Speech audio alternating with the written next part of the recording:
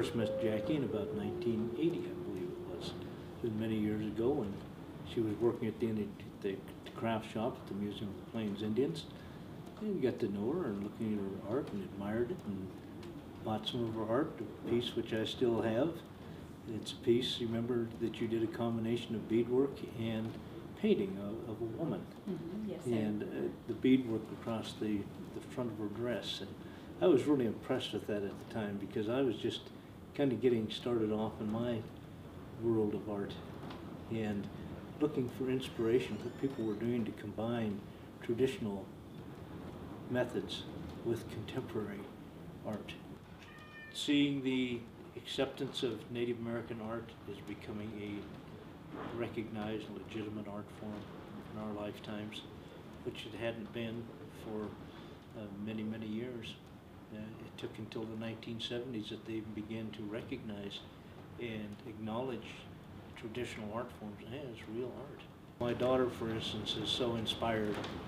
My daughter's a doll maker and does beadwork, and she is so inspired by Jackie's work and other people that I talk to because are inspired and want to achieve that same sort of, high quality, and that's what it reflects, is high quality.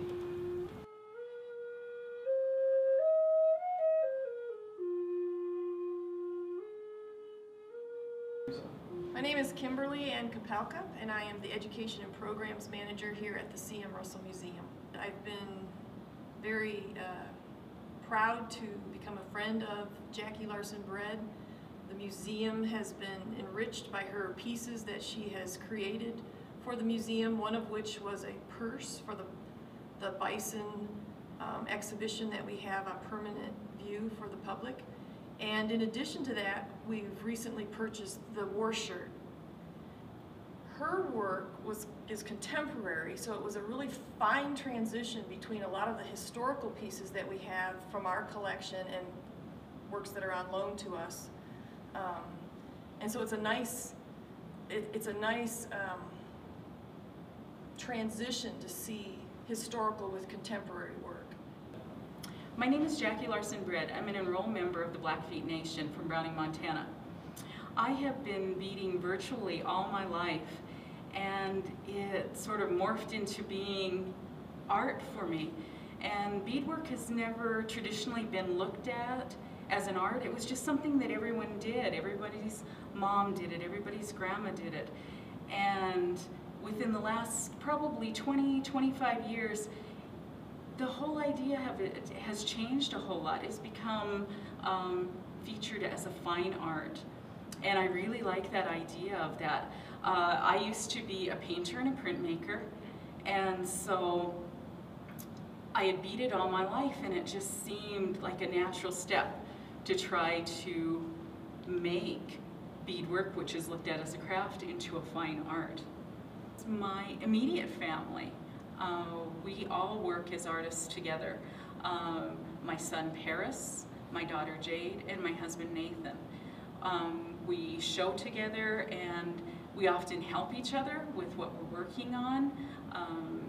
We do, I'll question Paris, like, what color would look good here? I'm stuck, what am I gonna do? And they always seem to have the answer for me. So they're highly influential. Santa Fe Indian Market. It is the most well-known, largest show, Native American show in the entire world. And I've been going there for 15 years. And I always try to do my best work with whatever I do, but there I usually feature larger, more prominent pieces. And it was such an amazing surprise to me to have won that because of the degree of talent there. There is nothing else like it, and to have my piece singled out to be the best of show was just astounding. And here it is a year and a half later, and it's still almost unbelievable to me.